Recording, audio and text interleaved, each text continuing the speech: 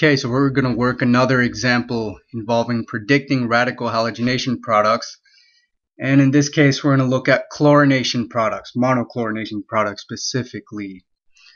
And remember that chlorination, while selective, still results in some abstraction of primary hydrogens. So keep that in mind when we're going to work these problems.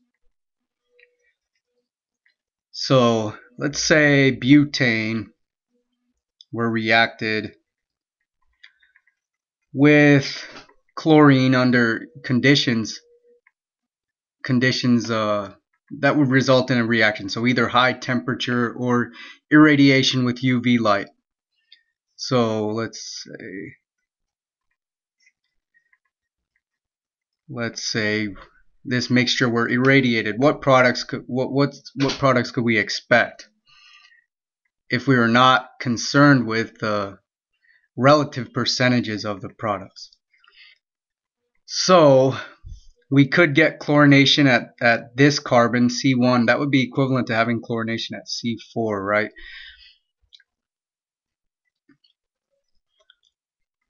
So this would be one possible product. Alternatively, we could get chlorination at C2. Well, that would be equivalent to getting chlorination at C3. So the other possible product is this one.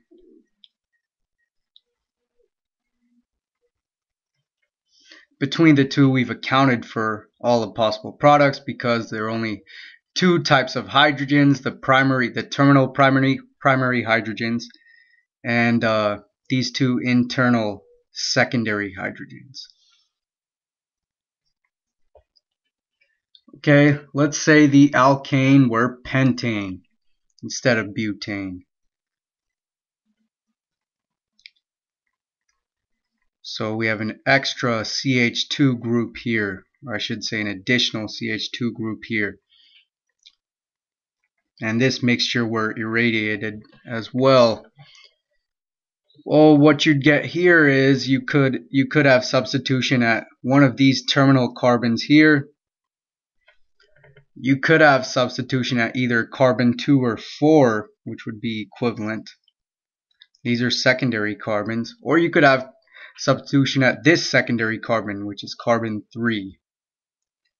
So you'll get 3 possible products in this instance.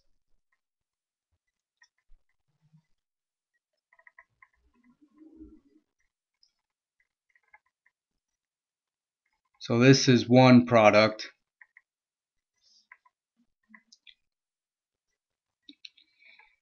This is another product here. Just going to write CH2 twice and CH3. Alternatively, you could get chlorination at this carbon here.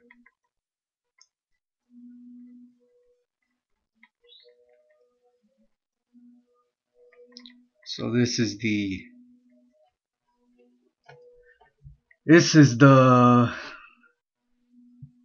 third possible product.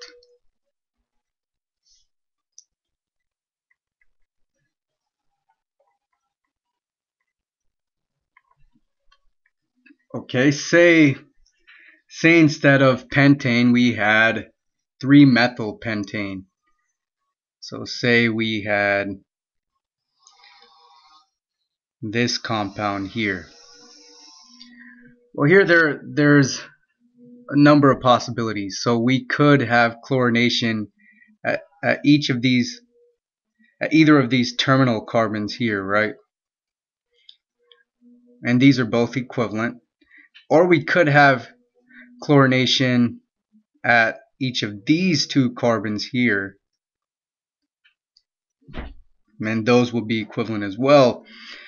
We could have chlorination at this tertiary carbon here, or at this primary carbon. And remember, this primary carbon is not equivalent to these two primary carbons here, because this is one carbon away from the branch point, while these two carbons on the outsides are 2 carbons away from the branch point. So there are 4 possibilities here. And let's say we just heated this instead of irradiating it. So we could get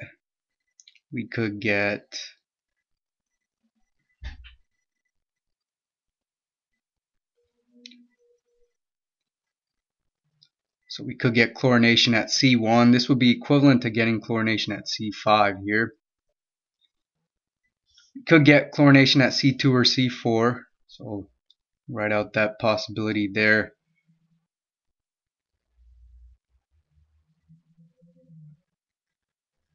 So this is also possible. We could also get chlorination at this tertiary carbon here. I should say this one.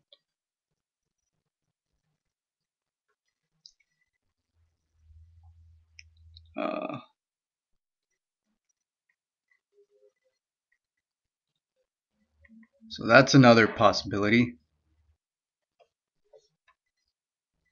And finally, we could get chlorination at this methyl carbon here, and that would be substitution of one of these methyl hydrogens for chlorine.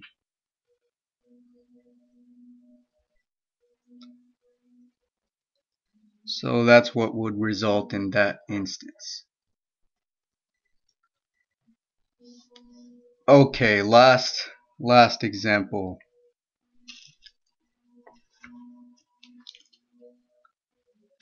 Let's say we had methyl cyclopentane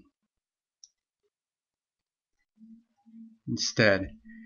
You want to think, how many distinct types of hydrogens are there here?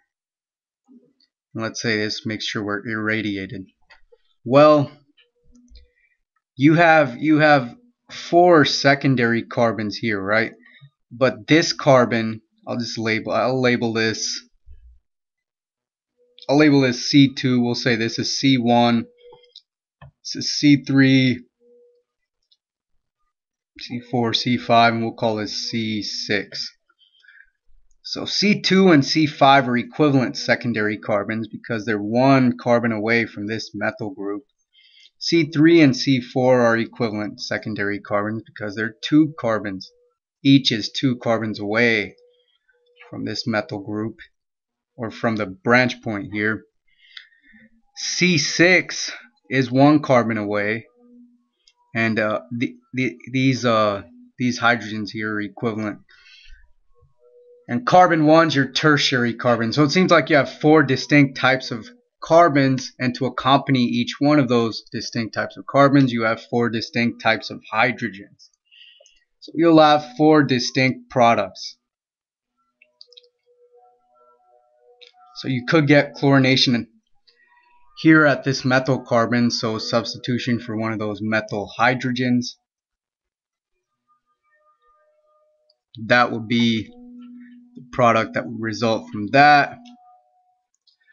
Alternatively, you could get chlorination at this tertiary carbon. And of any hydrogen abstraction, remember this one, abstraction of this hydrogen here is really the most likely.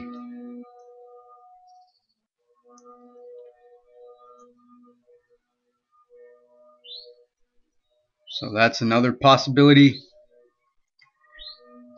You could get hydrogen abstraction and successive chlorination at either of these 2 carbons.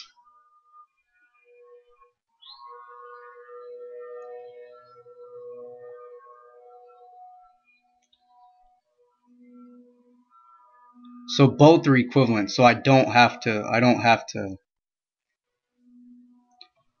include this as an additional possibility because this is the same thing as this.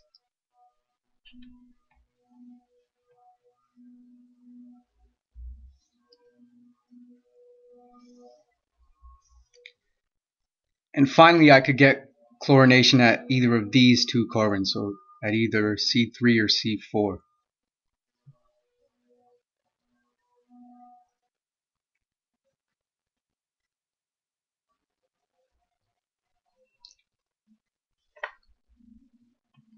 Okay, and that does it for this problem. In the next video, we'll take a quick look at what would happen if we were to, instead of chlorinate each of these alkanes, we were to brominate them. How would that change the product distribution?